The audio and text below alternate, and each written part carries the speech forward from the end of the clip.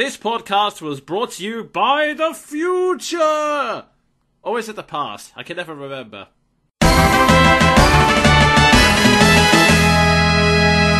Hello and welcome to Monkey Broadcast, a monthly review and discussion show with me, the Jonin Monkey. And me, Sven the re-equipped Crusader. Yeah, I'm on a computer that actually has USB ports. Yeah, it's pretty damn amazing. Trust me, no one is more amazed than I am. And so here we are in the month of July. By the time this goes out, we'd both be exactly 1 year older. Oh my god, you're right. I suddenly feel old. Probably not as old as you feel, though, so I'm not gonna complain. I personally see it as life has tried to kill me 30 years so far and has failed, so... Reasonable. Oh, jeez. But yes, there's no time to waste. We've got a big review in front of us, because yes, we are finally going to review Fire Emblem Fates. But before that, we better start with what is traditionally our first section of the show. Q&A! This is the section where we answer questions from the audience. If you'd like us to answer your questions, either leave them in the comments or send them to me via Twitter with the hashtag MBQuestion. Our first question comes from McDuck. If you could choose any two characters for an epic versus movie in which they fight against each other, who would they be? So, basically, the most fitting question anyone could ever ask Death Battle fans. Basically, except rather than a death battle or any other versus movie on YouTube, which is basically two sides walk into a field and then fight each other, usually these versus movies, there needs to be some context to it, so it might be a little trickier this time round. Yeah, and I mean, just for a bit of meta, we've already tried recording this podcast once because anything we do related to Fire Emblem is cursed. Curse of the Black Fang, yes. Yeah, and I made this discovery last attempt in the middle of giving my example. So I'm just gonna get it out of the way straight out of the gate. I would say Godzilla vs. Evangelion, but apparently it's happening. Yeah, I'm just as amazed as all of you. Yeah, it's pretty damn amazing. I mean, yeah, like you pointed out back then, it's fitting because they're both owned by the same creator now. Yeah, and both of them, you know, kind of symbolize some sort of great soul-sucking humanly despair. But yeah, I'm not sure if that example counts anymore because apparently Hideaki Anno is doing it. So, for one of that, I will suggest what I like to call Batman vs. Superman, but better. Lex Luthor versus Doctor Doom. Yeah, it would be interesting to see a villainous example because I guess if nothing else, it would be kind of like Ocean's 11 or some other kind of heist movie in that sense. That is an amusingly fitting comparison. Just two bad people trying to screw each other over. And I mean, just imagine the clash of personalities going on. Everything has taken place according to my plans. And what a farce! Also, they're both green. That's all I have to say on the matter. Kind of. And for my case, the fan of detective movies in me, it really wants to see something like Poirot versus Sherlock or Sherlock versus Batman, but then again you'd be really hard pressed to find a situation where they would go up against each other without running into what it's just a random guy parodies. Well, with the red sun rays you were blasted with, who knows which one of us would win? But we can't fight. We've got to stop Luthor and Doc Ock. Yeah, basically. As amazing as a crossover like that sounds, for one, I would have to ask ahead of time that they don't, for the love of God, put Stephen Moffat in charge. You'd also have to really dance around why they're going up against each other in the first place, rather than actually helping each other out. Yeah, because you can always create crossover movies, but versus movies are a bit of a tricky one. It's why I was always against the idea of a Batman v Superman movie. Yeah, and, you know, not least because Zack Snyder can't direct seriously worth a damn. I mean, anyone who's seen 300 knew ahead of time that putting DC Comics in his hands was a bad idea. Yeah, although in fairness, whilst I'm not a big fan of his directing style either, I will say in his defense, that was not his idea. Warner Brothers have been pushing for a Batman v Superman movie since the 90s. I am not kidding. That does not surprise me. They were either going to try and do it against Christopher Reeve's Superman, or they were going to try and make a new Superman movie to go along with it, but needless to say, that did not go down well. Oh god, and I know exactly who they had in mind for Superman at the time. Michael Keaton versus Nicolas Cage. Oh, that would have been bad. And, oh god, I just had a horrible idea. Just to go back to my Batman and Sherlock idea. Batman vs. Sherlock, written by Frank Miller and Stephen Lovett. Oh, God! That would be disaster waiting to happen. Also, I'm pretty sure all the characters would just save them both the trouble and die ahead of time. Oh, geez. But yeah, I think for a versus movie to work, it would either have to be something like Freddy versus Jason, where they're both so despicable you don't care who wins, or a heroic figure versus a villainous figure, which is why I guess the other suggestion would be the Power Rangers versus some other kind of monster. I would say Godzilla, but we've already covered that with Evangelion, so... So excited! I would say I'd like to see Godzilla's eternal rival Gamera in a versus movie, but Gamera's a hero, and I have never watched any of Gamera's movies. Neither have I, admittedly. People also suggest Star Trek versus Star Wars, but to be honest, the series are so completely different, it's hard to say. Oh god, that would be one of the most absurd curb stomps since Doctor Doom versus Darth Vader. It's just so mad, but anyway. Or Mewtwo versus Shadow. Still not over that. I guess video game wise, it would probably be easy to stick two fighting game franchises against each other, but you've already had Street Fighter Cross Tekken, which was... Yeah. Although I will admit, I would not be opposed to, say these two franchises started out against each other and ended up teaming up at the end like so many Godzilla movies do. Fire Emblem versus Legend of Zelda OVA. Oh. Falchion versus the Master Sword. That could work. You'd have to pretty much reduce the cast, because unless you gave them the powers they had in Hyrule Warriors, it would basically be, we have an entire army, what do you have? I'll get back to you on that. To be fair, the more you think about it, the more complications there are, but I just had to get that mental image out. True, although actually, just because I know so many people compare these series, Fire Emblem versus Tear Ring Saga. Settle the debate once and for all. Admittedly, I've never played Tear Ring Saga, never even watched videos of it. Yeah, I'm in the same boat. I just know that people keep comparing the two series all the time. So, yeah, like you said, settle the debate once and for all. I think that's all we can come up with for now, so we'll move on to our second question, and this one comes from Infinity Zero. On the sliding scale of idealism versus cynicism, where do you two stand, and how does that reflect in your choices of media? Oh boy. You want to go first, or should I? I guess I can go first, but I have a feeling we might be on a similar scale.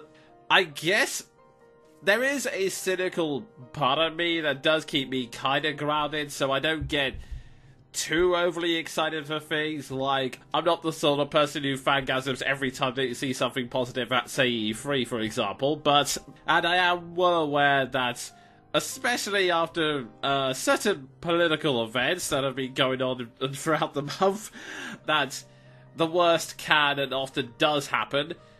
But at the same time, I feel that just because life has a tendency to be unfair, that because more often than not it is the douchebags that get their way, I feel that just giving into cynicism and saying, oh, what's the point in everything? There is no such thing as hope and justice and all of that. I don't feel it's right to give into that. That's why I always try to be positive in as many situations as I can. Try to see solutions. Try to find some way to be constructive, even if it's just leading by example. I mean, that's my take on it. I don't know if you're the same, Sven. Yeah, you've more or less hit the nail on the head. I mean, I live in America, so I know firsthand that sometimes whatever incomprehensible force of fate that determines world events can be about as cruel as the dice gods are to Will Wheaton. But I also realize that the world does not work the way that George R.R. Martin and the producers of Game of Thrones would like you to believe it does. Like you said, bad people get their way far too often. I mean, for God's sake, we live in a world where Donald Trump might seriously become president of the United States.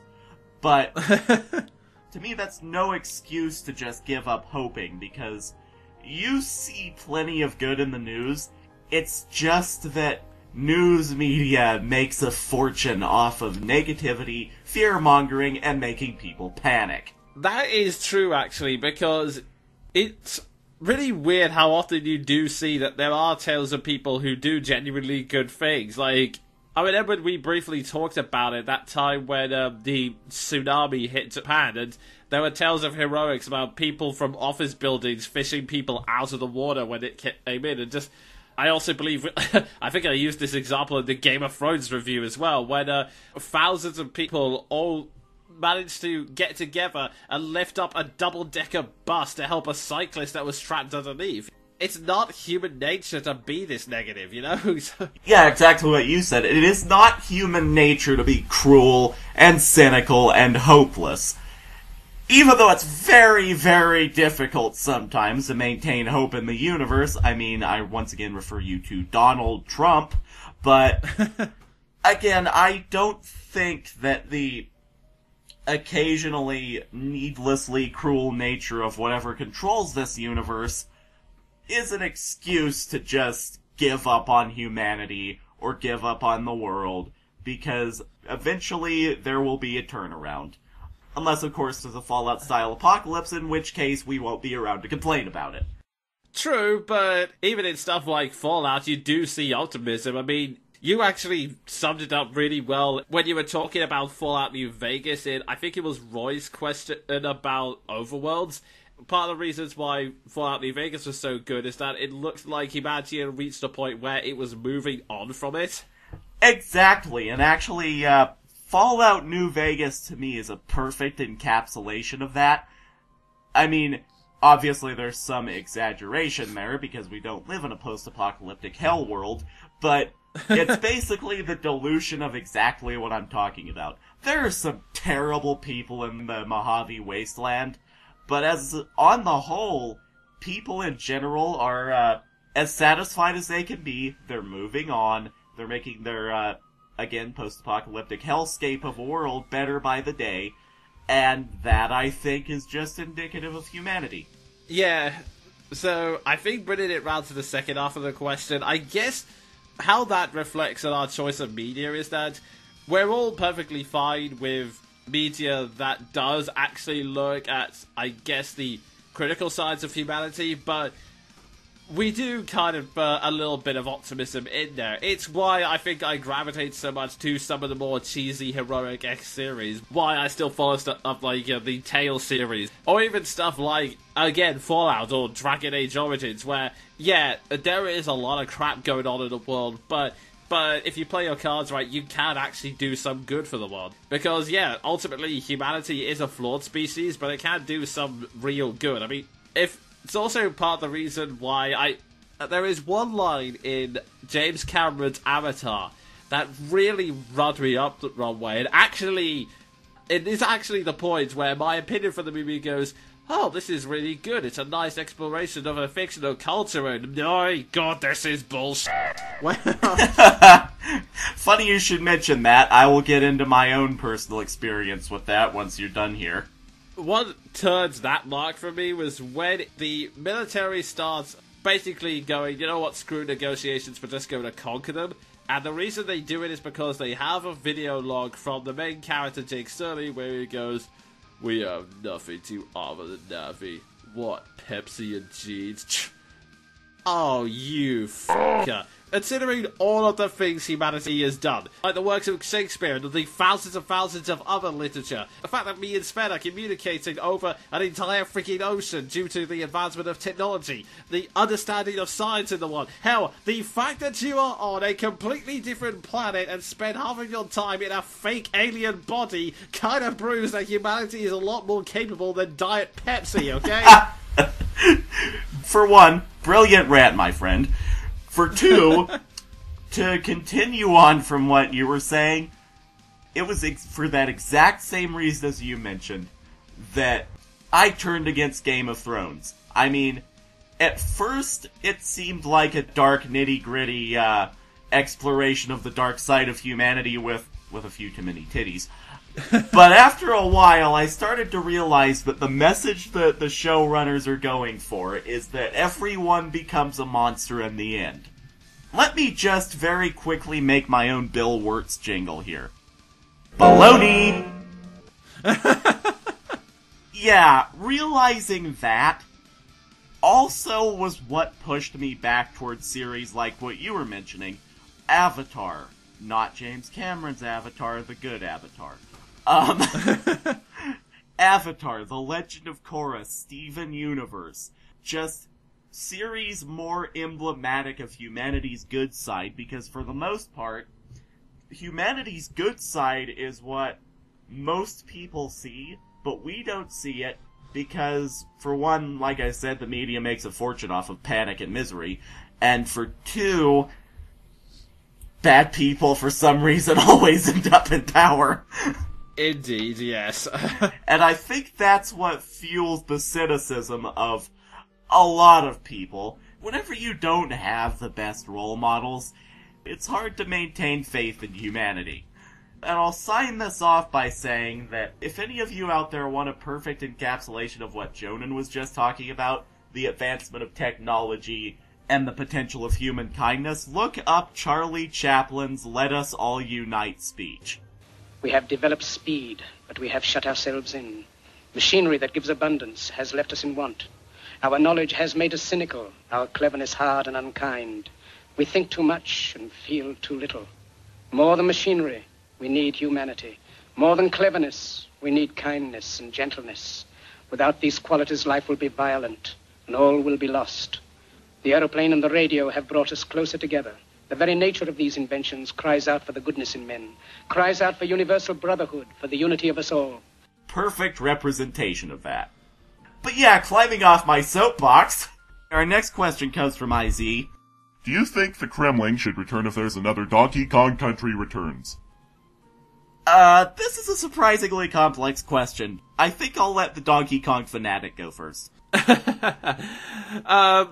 I don't think nearly as complex as our last question, but, short answer would be yes. Long answer is not the Yahtzee joke, but, whilst I do like the Snowmans, and some of Retro's other attempts at creating villains, even if the Tikis ended up being kind of meh, I feel that the Kremlings have been away for enough of a long time that it would make sense for them to come back now. I can understand wanting to try new things, but at this point, it's been 2 games and God knows how many years since the Kremlings last appeared. In fact, I think their last appearance was Jungle Climbers.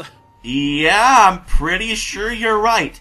Also, this has been a Jost fan theory for like 3 games in a row now, but what I would pay for Retro to come out, make a DKC Returns game with another new species of antagonists, and as it turns out, K. Rool really is the mastermind. That would be cool. I'm not sure if it's gonna happen, though. Mainly because Retro seems to go with... I do like what Retro's doing with the series, don't get me wrong, but one of the things that kind of irked me a little bit was that during interviews they said, yeah, we were starting to write a story thinking about why DK would do this and that, but then someone said we're talking about a monkey with a tie, so they decided to just avoid it and go with Rule of Cool. Oh, really? You have so much potential there. I mean, who would not want to delve into a story about a heroic monkey with a tie? Yeah, so I don't think they're going to do any dramatic plot twists, because that might require some explanation, and I think with Retro, what you see is what you get. Getting back to the question, I think, yeah, it's probably a good time for the Kremlings to come back now. It's not going to be the end of the world if they're not in the next game, but I think now's a good time for them to return. Yeah, even though it may be hoping a little too much of Retro, I would really love to see a comic book plot twist where it turns out that K. Rool really was behind everything. That would be one of the only times I'd be down for Hijacked by Ganon. Yeah, I can entirely understand that. On a similar note, we now move on to our fourth question, and this one comes from Vice of Legends. Have you ever thought of making your own Donkey Kong game where it was more in the story of the original DKC series, even if you had to resort to RPG Maker? Short answer, my friend, I wish. Yeah, to be honest, neither of us really have the skill for any of that kind of game programming. Yeah, I mean, I can pull out a decent villain voice if I have to, but that's about the extent of my experience with video game design. Yeah, and the best I can do for a video game is write a story, so if I was going to do that, I'd have to organise a team together of sort of programmers who would be up to it. But the thing is, if I was going to do that, part of me thinks I would rather just sort of make my own story based on the game, like my own story universe, rather than using pre-existing characters and, well, given the nature of Nintendo, probably being hit with a cease and desist order. The only possible exception I'll make to this is bringing one of our two main crossover ideas to reality. Donkey Kong vs. Mass Effect, people. Make it happen. That or Tales of Donkey Kong Country, one of the two. I'm gonna make this work somehow. Yes. Oh my god. To this day, I think we came up with DK vs. Mass Effect in 2012. To this day, I still cannot believe we came up with DK vs. Mass Effect. True, but honestly, like I've always said, my favourite crossovers are the ones where you get people who shouldn't work in a crossover. I once again point everyone in the direction of Turnabout Storm. Not just because it proves my point, but because it's also awesome. Indeed, that or Project X Zone 2. But anyway, our next question from Vice reads, What do you think about the hate towards Paper Mario Color Splash? Is it justified? I have never in my life played a Paper Mario game, so, over to you, Jonin. Yeah, I suppose this is a good time as any to go over this. Right.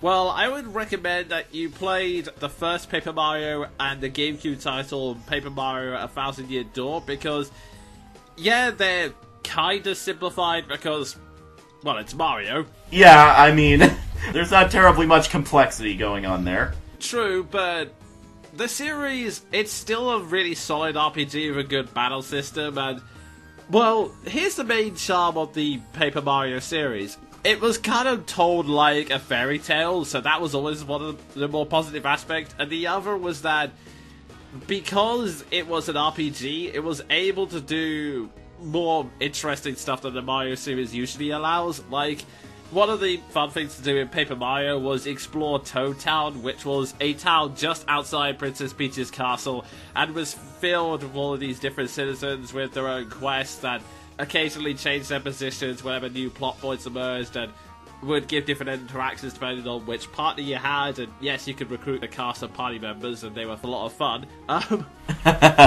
But something happened where we then had Super Paper Mario, which it was okay. I've mentioned before on the podcast that I was not a fan of the gameplay style, and since then I've watched Let's Plays of the story, and that was okay. It might have tried a bit too hard to be dark in a Paper Mario story, but was otherwise pretty cool.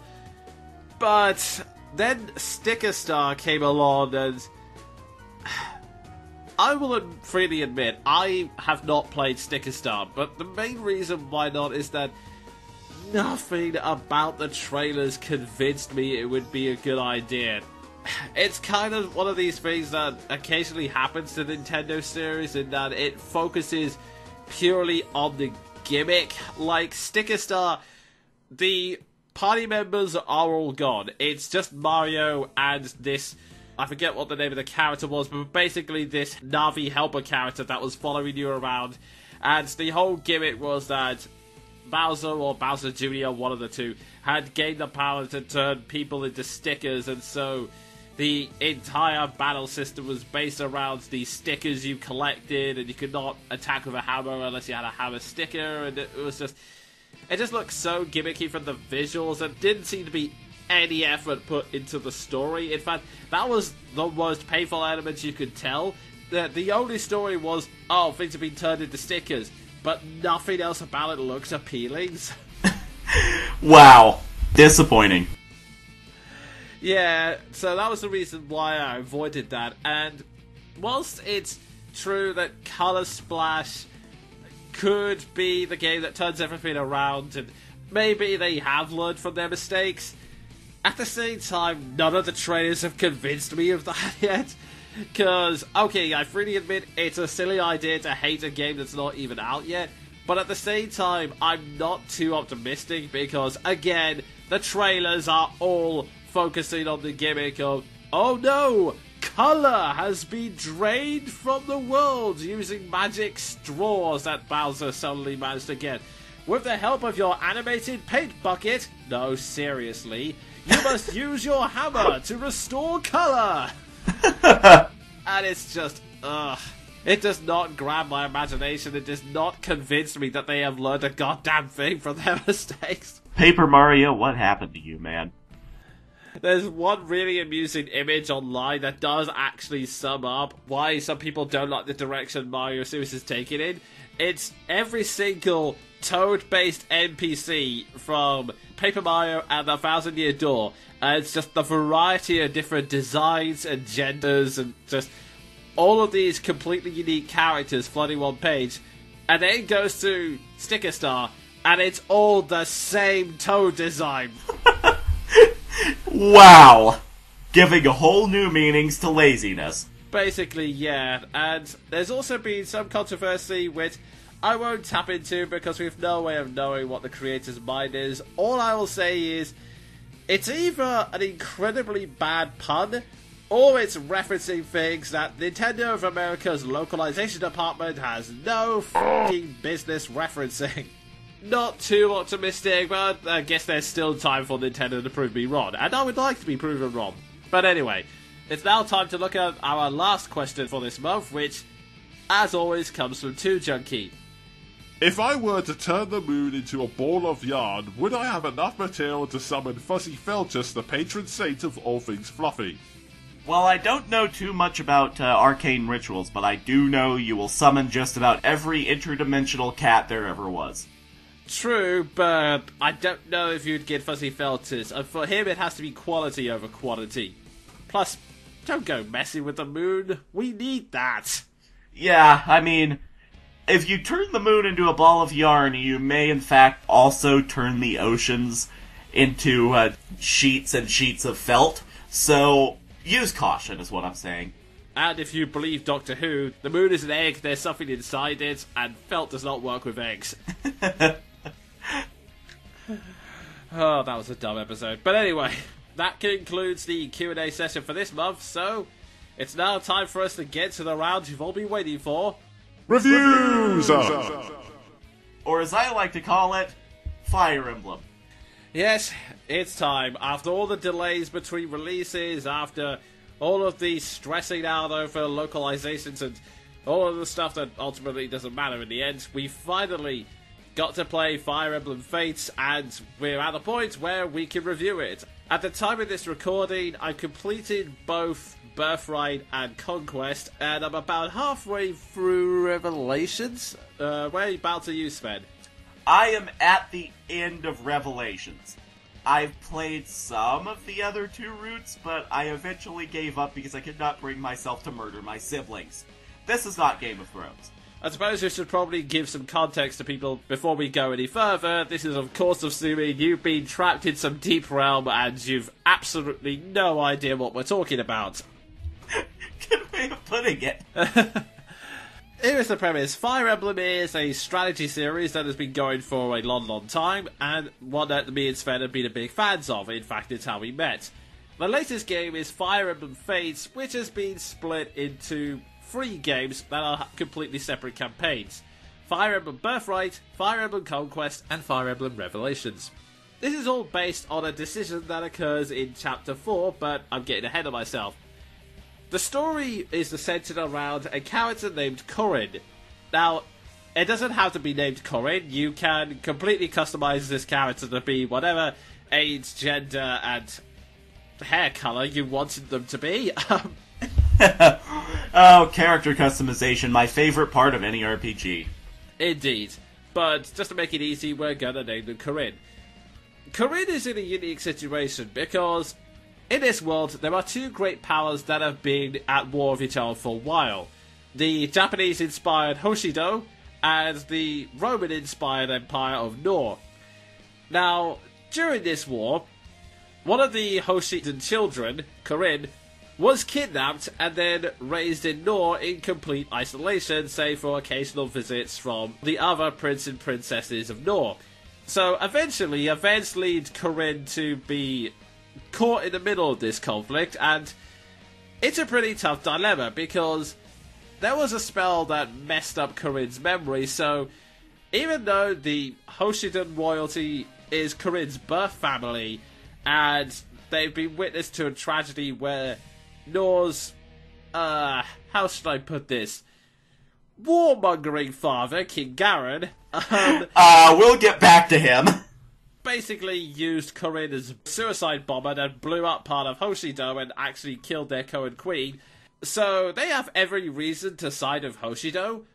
But even though King Garen is an asshole, Corin still considers the Nor royalty his or her family, because they were the ones who raised him/her throughout most of their lives. So when Chapter 5 comes around and it's time for them to make a big decision, this is where you can choose to either side with Hoshido, hence Fire Emblem Birthright, side with Nor and try to reform it from within, which is Fire Emblem Conquest, or basically go, screw both of you, I'm not fighting you, so I'll find my own way, which is Fire Emblem Revelations. Basically, you have a choice between 3 routes: honor, reform, or bugger off. Yeah, basically.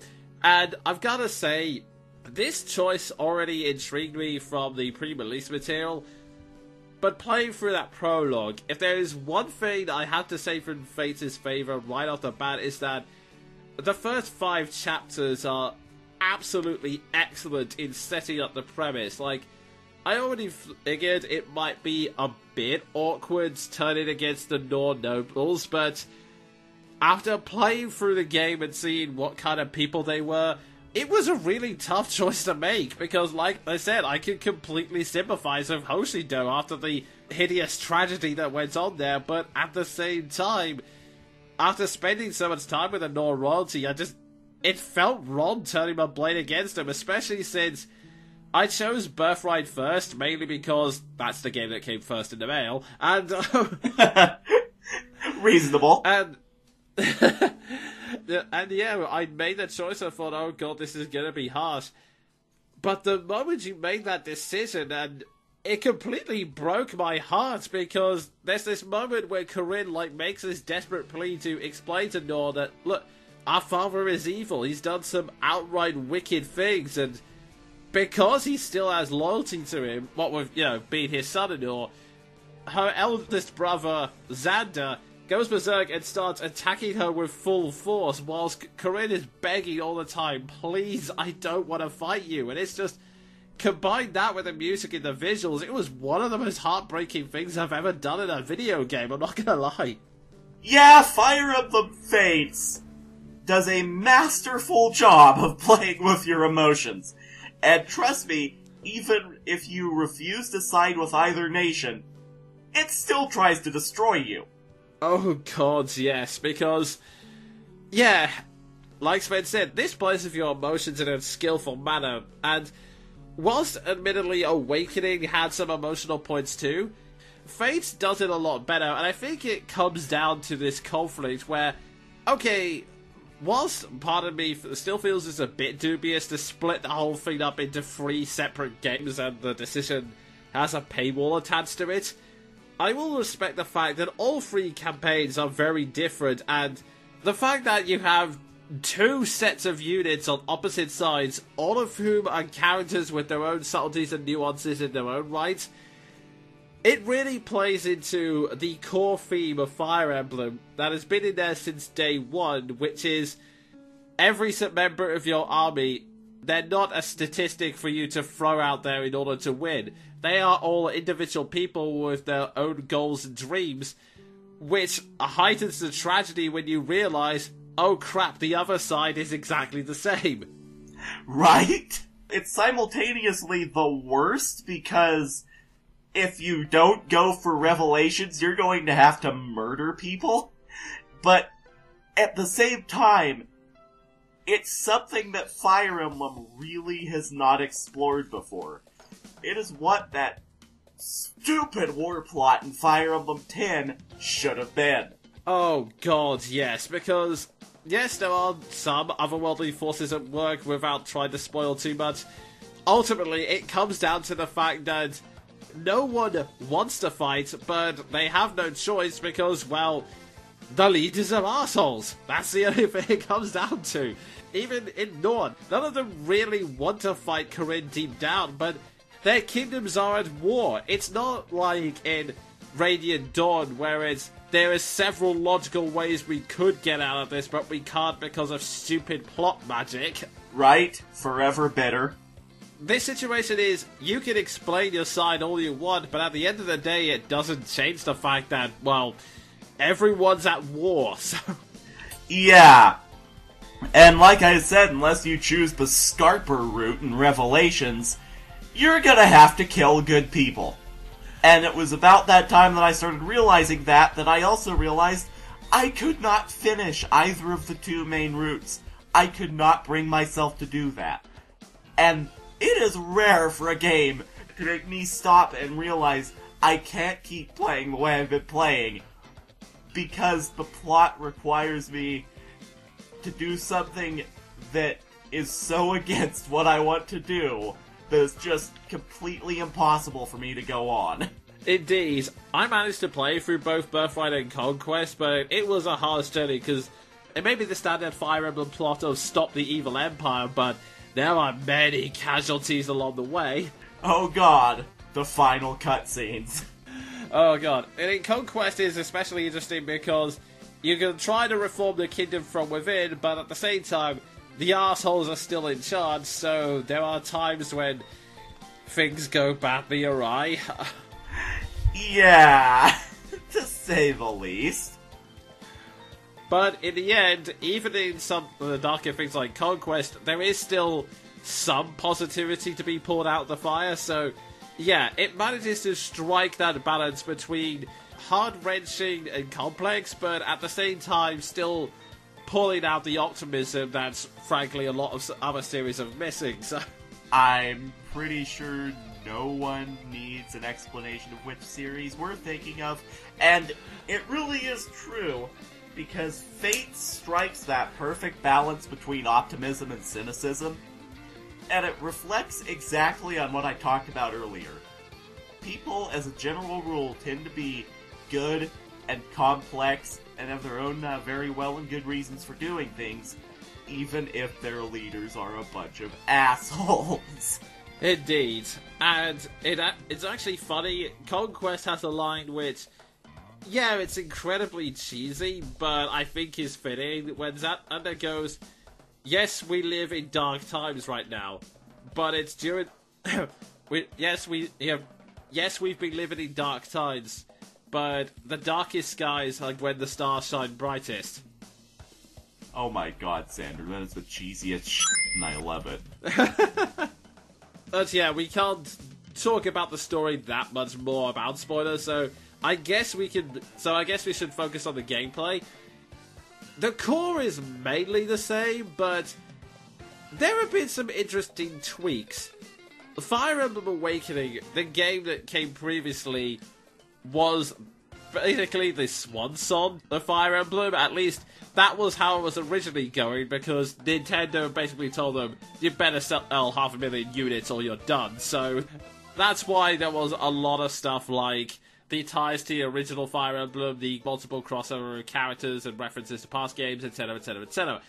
But Fates is the game where they've gone, okay, we've done the big celebration, how do we move on from this?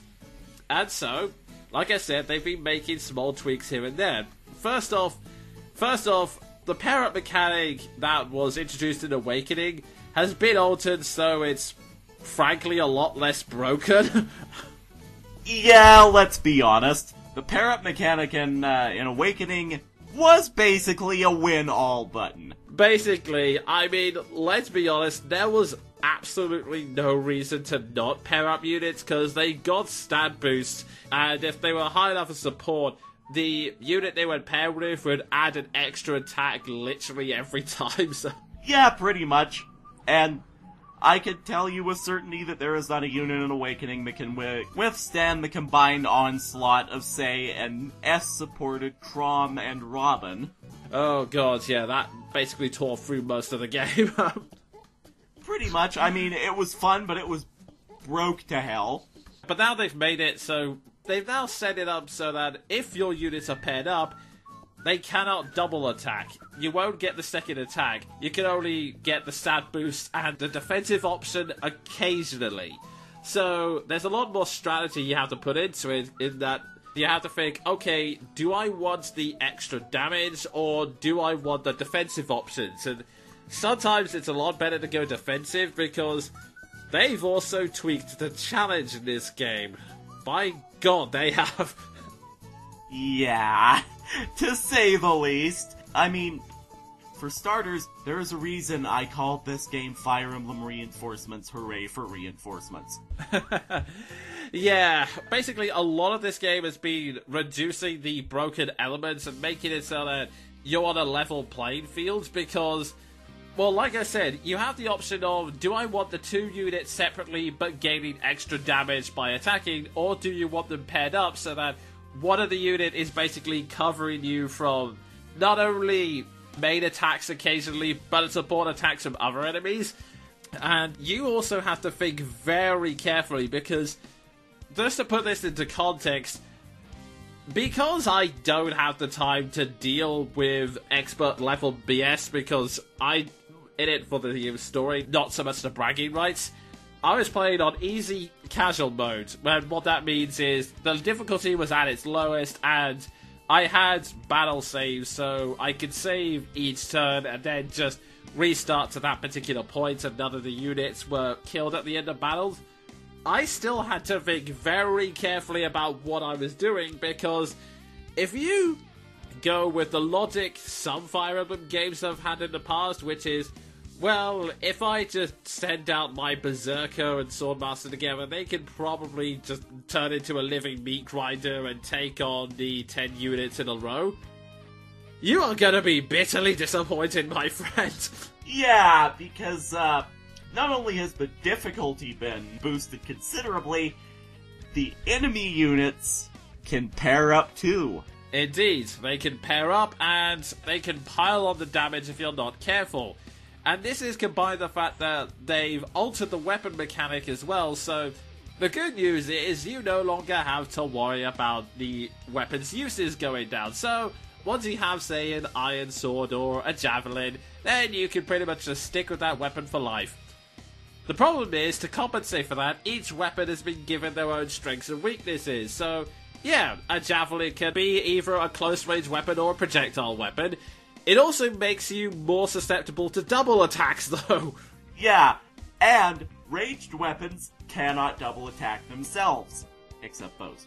Except bows, yeah. Bows are okay, but if you're going for ranged melee weapons, like the spear, that's an example. The spear can now only be a ranged weapon. If you try and use it as close range, it will not work. Yeah, so basically the combat system has become way more in-depth. Yeah, so it now really is a thing where you have to think carefully about your strategy and more, okay, is my unit going to survive this? Do I need to have someone pair up with him? And do I go with the javelin so that he can kill the mages, or just grit my teeth and have him bear it so that he's not going to be killed by the knight that's going to come up afterwards? Yeah, pretty much that. And then, of course, you get into Fire Emblem Fates' obsession with reinforcements. I swear, I've played Fire Emblem 6, the original Fire Emblem reinforcements, hooray for reinforcements, and Fates is a return to form.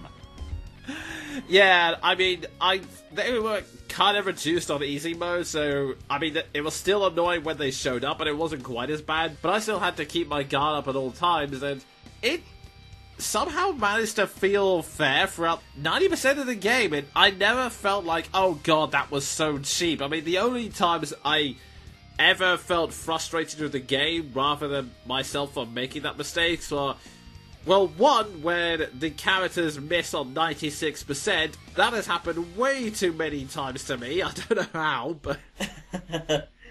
And the only other time was during certain paralogs where the situation seems to be stacked against you, such as Shiro's introduction chapter, or as I like to call it, Shiro, why are you running into battle, you under-leveled twit? Pretty much. I made the mistake in my playthrough of thinking that if I just let the idiot die, he'd learn his lesson and join me afterwards. Oh god, I paid for that mistake. Despite the in-chapter conversation, he wasn't there, so I saved over my file, and I don't have Shiro. Thanks, Shiro! I only had him just through a series of trial and error, and in the end, it was more of a case of desperately getting Jacob within range so he could use rescue and have him stop taking on the hero that was twice his level. And that's the sad thing. I had Jacob with a rescue staff, and it never occurred to me to use it.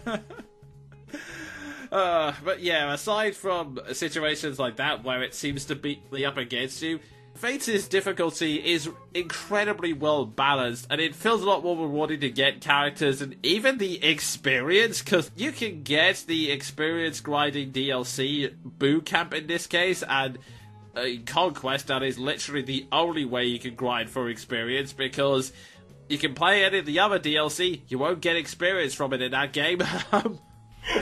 Yeah, another reason why I couldn't finish Conquest, because that game kicked my ass so hard I was wearing my ass as a hat. Yeah, Conquest is the harder of the two experiences, because it's trying to throw back to older Fire Emblem games. Epic success! But yeah, even in the experience grinding chapter, there is still a lot of strategy, and you have to pay close attention, because unlike in Awakening, where it's, oh look, all of these golden bags of experience are marching towards me and not attacking, you still have to be careful with strategy in that game, because there are lots of moments when a unit will go, okay, you know what, this, turn around and start punching you repeatedly and killing your units. Yeah, pretty much. Long and short of it is, Fates is an absolutely fantastic game. The story is terrific with an amazing concept, and I guess we should also mention the characters are as great as always. They still have the thing from Awakening where they appear to be based on a gimmick, but this is the reason why you need to pay attention to support conversations, guys, because just playing through those does add extra dimensions to them, and in some cases make you flat out adore them. Like, after her support conversation with Silas, I just want to give Baruka a hug. I really do.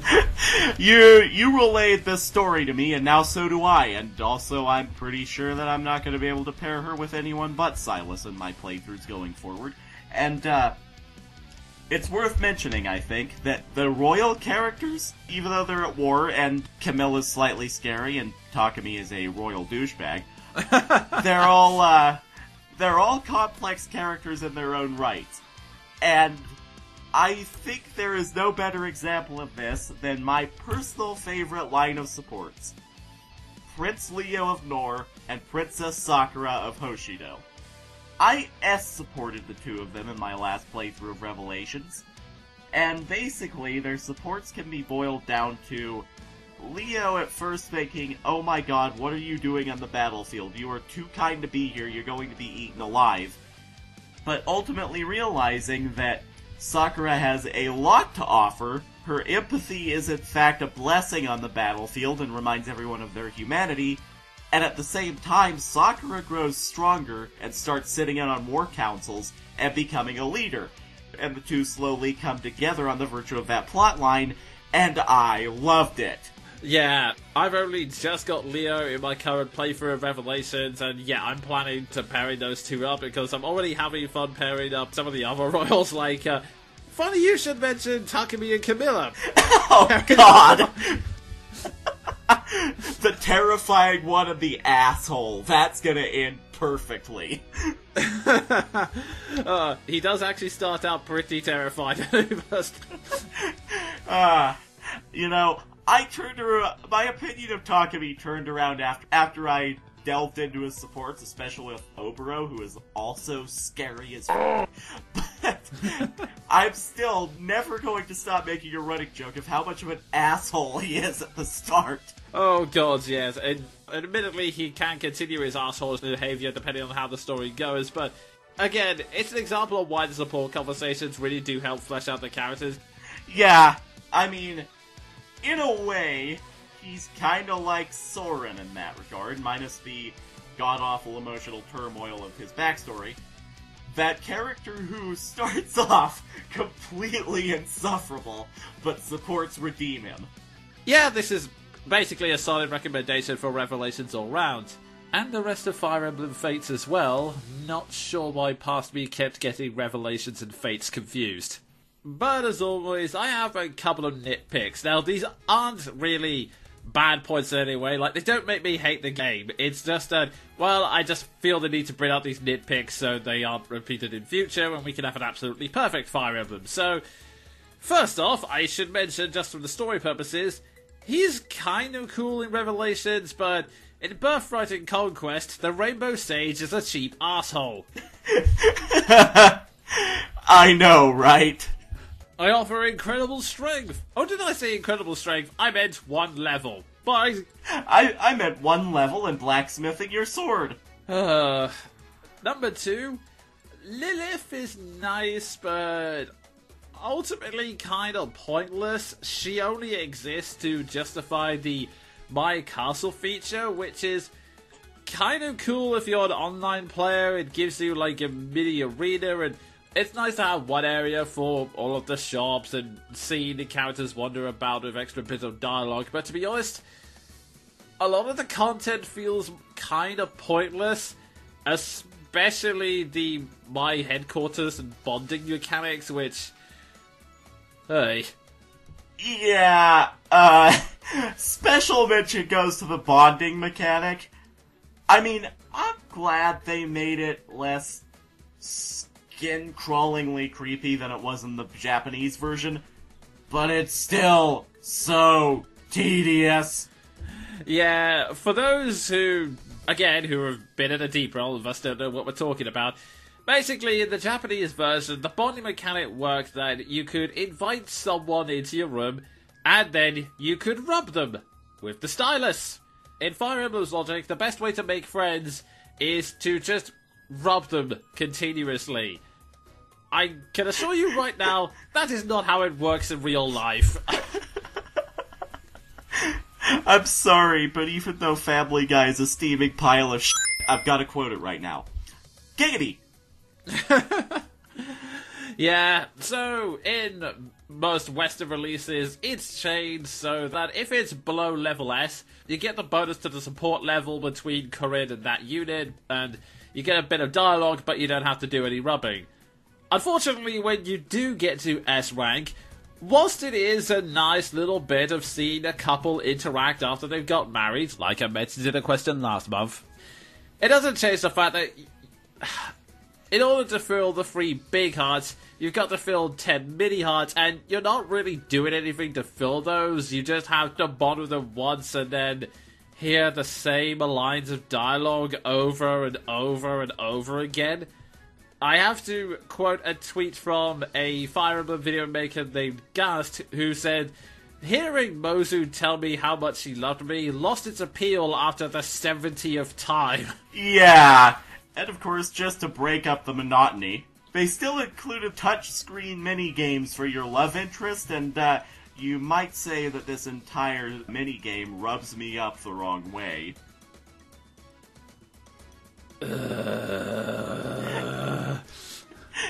Like that pun rubbed Jonin up the wrong way. Moving on. The final nitpick is, one of the most popular mechanics from Fire Emblem Awakening was the child mechanic. Fire Emblem Awakening's story featured a lot of time travel. Specifically, one of its main characters came from an apocalyptic future where things turned sour. Whenever two characters gained an S-rank support and married each other, their child would come from the future to help out. Now, Fates' story doesn't involve time travel, so that would be a bit awkward. However, instead, they've come up with this slightly ridiculous mechanic that, because they didn't want their children to get involved in the war, and by the way, that was a very quick conception, I know, right? Unless they did the deed in the Deep Realms, I don't think pregnancies take that little time. Yeah, basically, they decided, okay, we want our child to be safe from the war, so we're going to store them in a Deep Realm.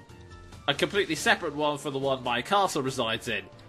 However, apparently Deep Worlds don't have consistency because it turns out that the children have reached full-on maturity in about, a couple of days, so... Don't you hate it when you ever fertilize your plants? I mean, your kids. I mean, I kind of lost track of that metaphor, but basically, just imagine a tomato plant growing in 5 hours. Yeah, so...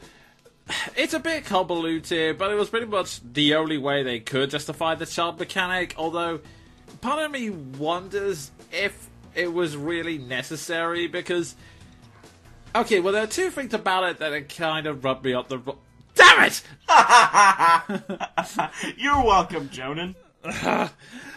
There are two things about it that kind of irk me. The first is that in Fire Emblem Awakening, it made sense for the kids to be involved in the main party because they're from an apocalyptic future they're trying desperately to avoid, so it makes sense that they want to be a part of this action. And they're also desperate for this chance to reconnect with their parents who they lost. In Fates, the children have no reason to be involved in this war because it doesn't concern them other than the fact that their parents are involved, and well, frankly, they have so little time connecting with their parents that, frankly, a lot of them come off as, this is how not to raise your child! Another fine name to add to the list of media with terrible parenting. It now joins the ranks of Naruto. Yeah, and the other thing is, usually I could forgive all of this if the child characters themselves were as interesting and complex as their adult counterparts. Most of them aren't really. Yeah, I mean, Percy is a luchador, okay, cool. It's a gimmick that I love on the surface because I'm a fan of luchadors, but it can only go so far, and even worse than that, Hisame is just a pickle. I wish I was kidding. His entire character comes down to pickle puns. Yeah, and I kind of like Ophelia, just because it's kind of nice to see someone picked up Odin's nature for ham, but at the same time, I don't dislike any of the characters, it's just that they're okay. The only ones I dislike are the ones that... Well, let me put it this way. There are 3 characters that look a lot like the children from Fire Emblem Awakening. Selena, Odin, and Laszlo. However, the interesting twist, which I was not aware until Sven pointed it out to me, and became a massive fan of when I read some support logs on SerenaisForest.net to confirm this, the reason for that is that they are the characters from Awakening. They have crossed dimensions and are currently working undercover for a mission that's not really explained, and it actually makes me really like it a lot more because now that we've introduced an Awakening that the worlds of Fire Emblem are connected. It's kind of a cool idea to have these characters traveling between worlds, seeing how much they've grown in some ways. Like, Selena, for example, she still has some dairy elements, but she has softened a bit so that she's not quite so harsh and annoying all the time, and she seems to have gotten over her mother issues, which is only a good thing, frankly. Yeah, needless to say, those issues were a source of a lot of problems in Awakening, namely her entire character. But yeah, she's actually pretty cool, and in fact, there is one DLC conversation which was really freaking adorable, which is, okay, this is kind of a tangent, but bear with me. There is a DLC called Before Awakening, which is basically what happens when the Fates cast randomly leaps through a portal and ends up literally 5 minutes before the plot of Awakening actually starts. Oh my god, I have got to play this DLC already. Yeah, so it's basically you fighting alongside Crom, Lisa, and Frederick, literally before they find the unconscious Robin, and this is the interesting thing. If you have Selena in the party, she can go up and talk to Crom, and she then tells Crom, there's a Pegasus Knight in your ranks named Cordelia, right? You should probably go and have a cup of tea with her, maybe a chat. I'm sure she would really appreciate it. And then quietly by herself goes, please enjoy this gift, Mum. Dad, please forgive me, but don't worry, I know she'll choose you in the end. My stony heart has just softened a little. Yeah, so, get back on point. The fact that these characters cross over turns what could have easily been an incredibly lazy plot point into something that does open up potential, which admittedly only gets explored in supports, and actually is nice to see a subtle evolution of their characters. The fact that 3 of the children you can pick up from Fates are basically recolors of Cordelia, Gaius, and Tarja respectively is just flat out lazy. Yeah, and in fact, Cordelia's ex be Keldori. If you pair Tsubaki, Keldori's father, with Selena, you get the most hilarious line in Selena's support conversation with her daughter, where Selena is just completely upstaged by Keldori and mumbles to herself, well, that's familiar. Yeah, it feels so lazy. I don't know why they bother, to be honest, because it's really weird when you have a good example of how to do this and a bad example of how to do this all within the same bloody game. Yeah, it's just really jarring. Like you said, Odin, Laszlo, and Selena, their plot could very easily have made absolutely no sense, or it could have just been a lazy reskin. And then you have the lazy reskins just 3 feet away.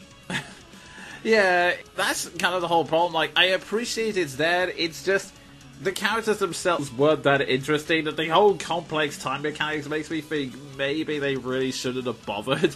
Especially since I was trying so desperately to get to the end of Conquest plot before our first recording that in the end I just thought, you know what, f*** it, I'm not going to use the kids anyway, and I doubt I care that much about the supports. Let's just go to the end and ignore all of them. Yeah, and you really lose nothing. Nina I kind of like because she's a rebellious Robin Hood figure, and I always like rebellious Robin Hood figures.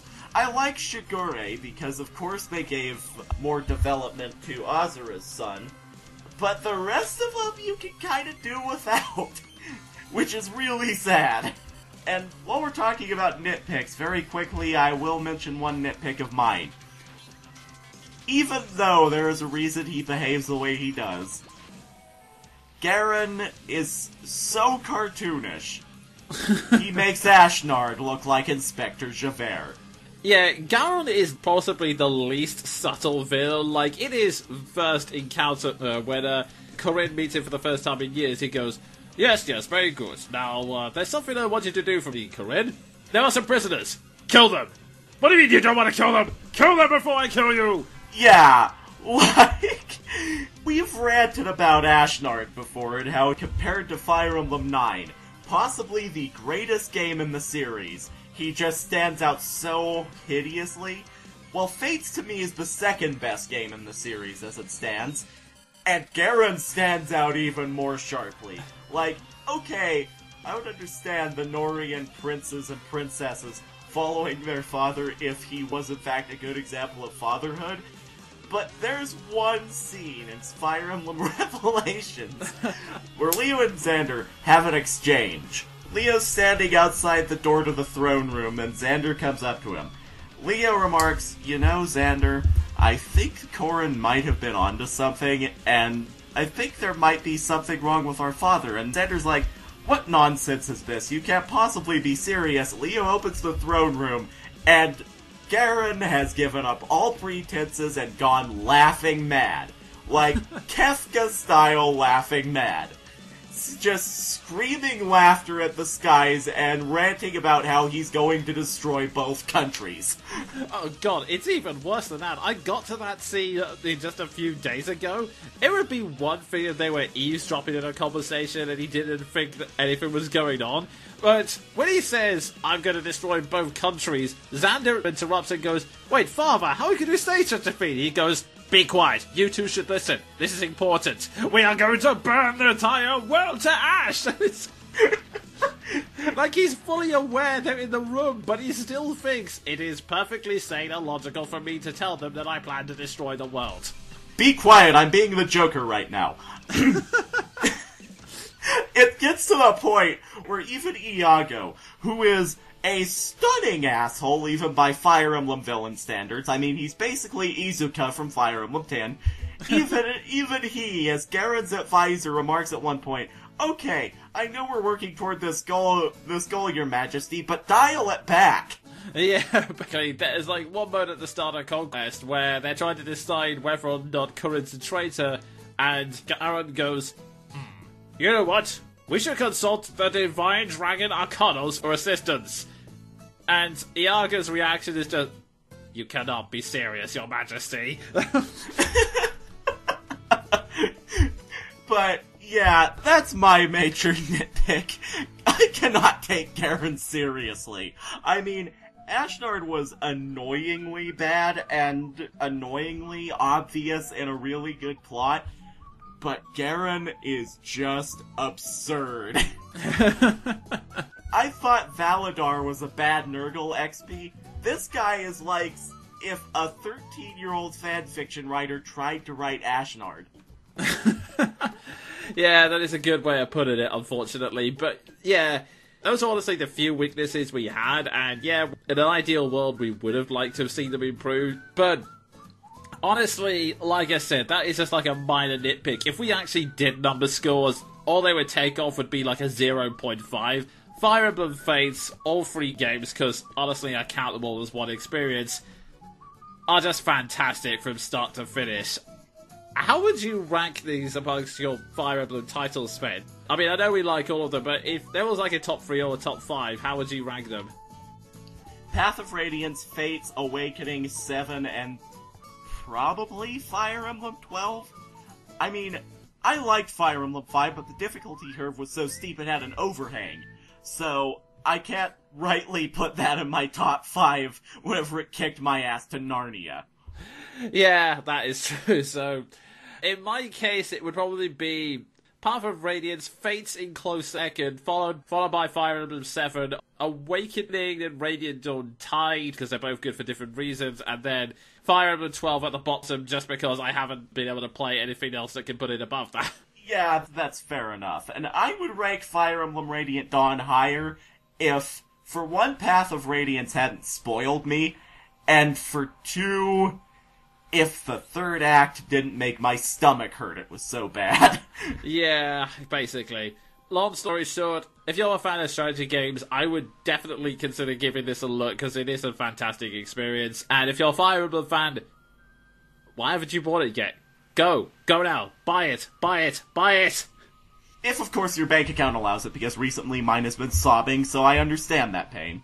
Okay, yes, make sure you have enough funds to justify it in your life, and then buy it. Okay. Yeah, I think that's fair. Still, not only is it a great game, but it's filled with a ton of content. I mean, I'm halfway through Revelations. In fact, at the time of recording, I've just finished Chapter 17, and I'm squealing like mad. And to think you haven't even gotten to the support that I recommend. No, that's my next port of call, along with finishing off the DLC and getting the Conquest Kids power logs. I'm going to be playing this game for a long, long time. But first, we better finish this podcast off, so it's time to go into our final section. Quickfire Reviews! This is the section where we review everything else we've read, watched or played, but within the maximum time limit of 60 seconds. And I suppose I better get it out the way, because otherwise people will be asking about it. Game of Thrones Series 6. Yes, I still watched it, even if it's only with half interest. Sadly, the cynicism continues, but a new quality is that apparently, aside from political movements and shocking plot twists, Game of Thrones cannot write normal plots for Sophie, as we've had training arcs and other such storylines get incredibly unsatisfying results, so ultimately, I think at this point I'm just going to be watching Game of Thrones to mock it, because admittedly episode 10 sets up a cool note for the final season that looks like we're finally getting somewhere. I don't have any confidence that the finale will be worth all of the hype. Unfortunately so. I mean, well, I still watch it myself, even though I went on that blistering rant last year. And this is the frustrating thing. It's like Bleach. I can still find parts that I like. I can still point out entire threads of the show that I really like. Like the acting, I still appreciate some of the characters, but the overarching plot? Bullshit. Oh, jeez. Before I go on, Sven, do you have anything you want to review? Yeah, I'm pretty sure you've already reviewed it once on this channel, but I finally got a chance to play it for myself, and I mean play it above 5 frames per second, so I'll get it out of the way. Dragon Age Inquisition, which I could finally play on my new Lenovo. Yes, that is a shameless plug. So my feelings came over, ready for war, and then died in a tornado. But then I had a nice time chatting with the Chargers and then died in a tornado. Seriously, this game is amazing. Yep, indeed. I don't know if I reviewed the game on this channel, but I did review it on my Twitter. Yes, that is another shameless plug. Please, pay our social media attention. Oh, yes. And I've got 2 reviews, which funnily enough referred back to things you mentioned. First off, the latest chapters of Bleach. Really? We've devolved to this level. We've devolved to some seriously broken powers of, I can just change the future because... Oh, everything you do to me, I can reverse and do to you. Yeah, well guess what? My power allows me to reverse the reverse that you've already done. Oh, and of course, in this recent chapter, we've repeated the same stick of, oh, we started fights but can't be bothered to finish them, so the villain just kills them all for us. Seriously, what the hell? This is getting done by the second. What's the saddest part for me about this entire arc is that there have been hints at good things happening. Like, Rukia perhaps getting development, which was then hijacked by Byakuya. Oryu and Orihime possibly getting development, but then, of course, Ichigo happened. And I would mention Chad, but Kubo has forgotten he exists. Just flat out forgotten. yeah, basically.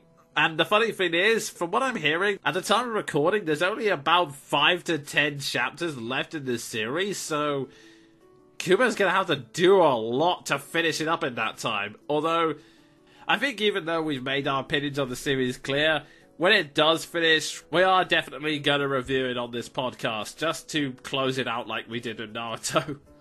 Yeah, and I feel like after all the complaining I've done, there should at least be a chance for me to justify why I used to like the series. And let me just say, Bleach has not even ended, but I am already declaring Kishimoto the winner of the ending game. Oh god, yes. This is assuming that One Piece never ends. But anyway, It probably won't at this rate. well, I'm now going to talk about a completely different shonen series. My Hero Academia, which has recently gained an anime adaptation, but I'm talking more about the manga because that's what I've read. This is a really, really fun series. If you like superheroes or just shonen series in general, this is a great pickup, as so far, it has managed to avoid all of the mistakes that have tied down other shonen shows. It has a great cast, which does get development, or at the very least their time to shine. It has a really likable hero, and it has some gut-punching moments, and it also ties back to another question in that there are cynical moments that happen, but in the end, positivity and the best of humanity triumph. So, yeah, fully recommend this if you're a fan of shonen manga, or you just want to watch or read a fun action series. Recommendation taken because I desperately need anime. I think it's currently being streamed by Funimation, and they're actually doing a simul-dub for it, with Chris Sabat currently playing All Might, aka possibly the hammiest mentor you've ever seen. Major Armstrong strikes again. Also, speaking of ham, I've just recalled 2 series that I can review while we're here. Okay then, wow, this is going to be a big podcast, so get your money's worth, people. Critical Role, which I'm pretty sure Jonin has already reviewed once on Quickfire Reviews. Oh my god, I never thought D&D could be so fun. Just everything about Grog. Also, Critical Role just proves to me that Liam O'Brien is an embarrassingly good actor. Oh god, yes. D&D and voice actors, it kind of crosses 2 of our favourite nerddoms. It really does, and it also leads me into my second review. Tabletop, directed by Will Butt Monkey of the Gods Wheaton. Basically, just imagine Critical Role scaled down to one-shot tabletop games. It's less dramatic and doesn't showcase acting so much, but it is absolutely hilarious. I will definitely check that out. And on that positive note, that brings us to the end of what has been a very fun episode, even if it did take us 2 tries to get here. If at first you don't succeed, try again until the curse wears off. Indeed. As always, thanks for listening to the show, and if you have any questions or comments, feel free to leave them in the comment section. That's what it's there for. But until next month, I've been the Jonin Monkey. And I've been Sven the Crusader. Roll well, my friends.